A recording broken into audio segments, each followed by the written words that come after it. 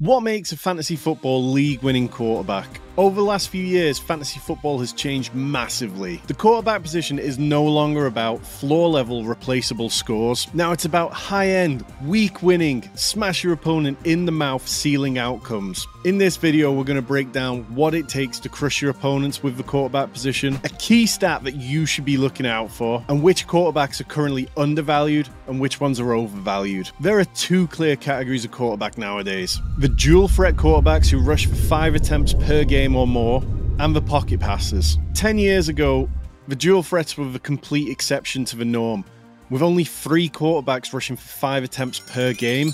There was a slow and steady increase to that number, but then in 2018, something happened that just opened the floodgates. Lamar Jackson entered the league. In 2019, when Lamar Jackson won the MVP award for the first time, he averaged 11.7 rush attempts per game, 80.4 rushing yards per game, and 0.47 rushing touchdowns. Jackson rushed for 6.9 yards per carry, but he also led the league with 36 passing touchdowns. That was 5 more than the next nearest quarterback. Jackson did all this whilst playing the 12th most quarterback snaps across the league.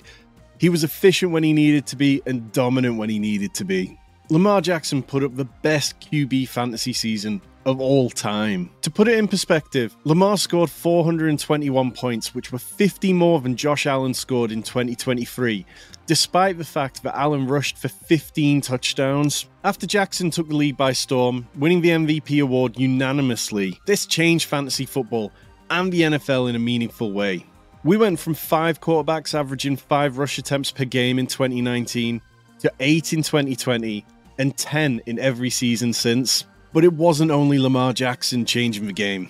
In 2019, Josh Allen was far from elite, throwing for 4,228 passing yards, but only 20 touchdowns. He completed a miserable 58% of his passes that year, ranking dead last among starters. But he still finished as the QB 10 because he rushed for 510 yards and 9 touchdowns. In 2020 ADP, Lamar jumped to QB 2, while Allen went from 21 in 2019 to QB 10 that year. Allen would go on to be the QB 3 that season, starting a dominant stretch of 3 years. The game had changed and drafters weren't willing to let these kind of players be discounted going forward. A floor had been formed, and no longer were dual threat quarterbacks going to be allowed to slip much past the 100th pick of drafts. When Anthony Richardson was drafted by the Colts, he immediately jumped into the top 100 picks and never slipped out of the 9th round all through draft season. He was fresh off 8.5 rush attempts per game in college, and that was a massive draw to fantasy managers. Since the start of the year 2000 season, there have been 113 instances of quarterback rushing for an average of 5 rush attempts per game.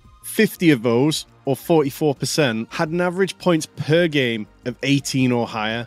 That's the equivalent of QB 12 in 2023 QB scoring. 46.6% of quarterbacks who average 5 or more rush attempts had at least 7 top 12 weekly performances per season.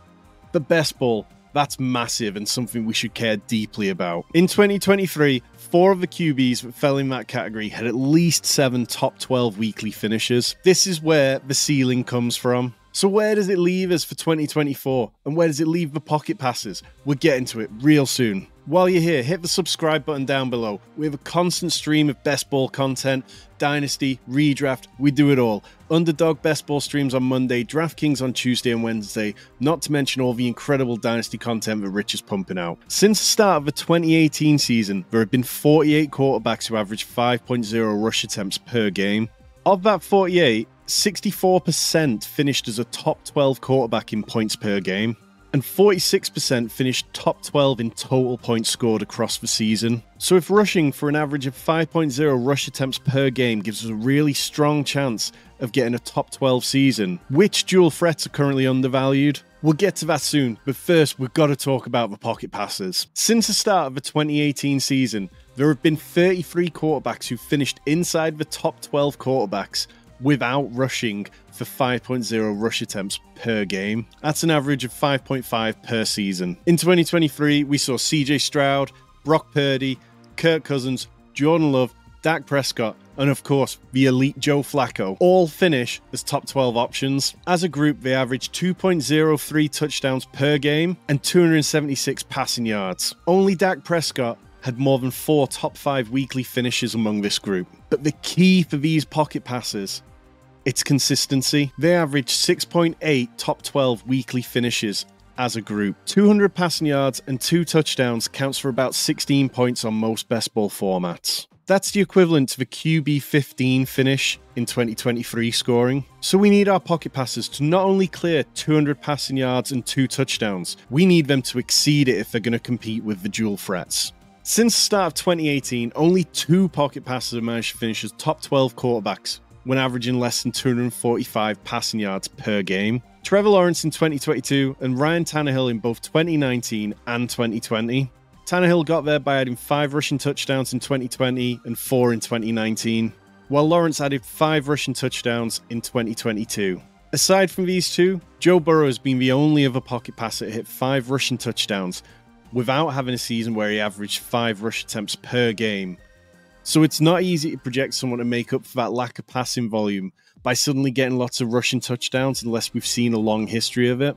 4for4 consistently put out strong projections year on year, and they currently have 7 quarterbacks projected for at least 245 passing yards per game and at least 1.7 touchdowns per game. 1.8 passing touchdowns is as high as any quarterback projection they currently have, and while it's not uncommon for players to exceed that, 30 touchdowns per season is also a fair top-end projection, given only 4 quarterbacks hit that in 2023 and only 4 in 2022. We've established the barrier for a top 12 finish is either 5 rushing attempts per game or around 245 passing yards and 1.7 touchdowns per game. But what we want is top 5 performances.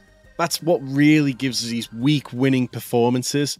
So what does that look like for non-rushing quarterbacks? In 2023, Joe Flacco and Dak Prescott finished inside the top 5 in points per game. Both averaged over 2 passing touchdowns per game and over 260 passing yards. Flacco had 323 yards on average per game and 2.6 touchdowns, a considerable amount more than Dak, who had 2.0 touchdowns per game and 264 passing yards. Flacco, of course, he only played 5 games, so it's perfectly fair to question whether he could have sustained that for the course of a season, and the likely answer is no. The only numbers above this mark since 2018 were from Dak Prescott during his 2020 season, where he only played 5 games as well. Putting those 2 points aside, it's obvious in the modern NFL to finish inside the top 5 quarterbacks, we need a QB to throw for around 280 to 320 passing yards and around 2.2 passing touchdowns per game on average. Going back to 4for4's projections, we can see what a massive jump this is compared to what's fair to project. At best, from this selection of non-rushing quarterbacks,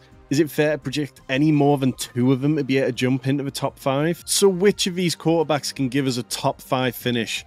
There's a lot of strong options. In 2022 and 2023 combined, there were 44 instances of a quarterback scoring 30 or more points in a fantasy-relevant game. Of those 44 instances, 27 involved a quarterback rushing for more than 5 attempts in that game. If healthy, it's fair to expect the top 3 to all rush for more than 5 attempts per game, and all to stay inside the top 5 quarterbacks.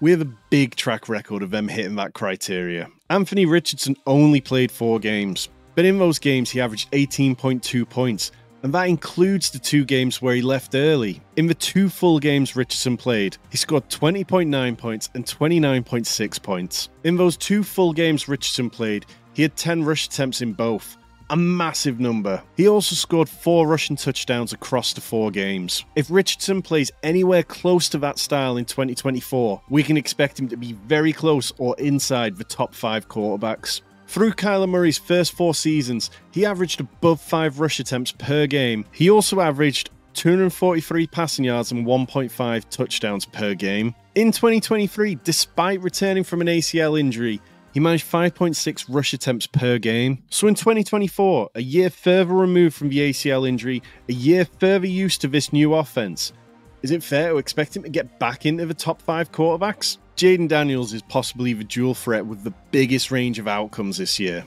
We all know how much he loves taking a big hit, but he also threw for 3,811 yards and 40 passing touchdowns in his final season at LSU, while also rushing for 1,250 yards and 10 touchdowns. That was an average of 11.2 rush attempts per game.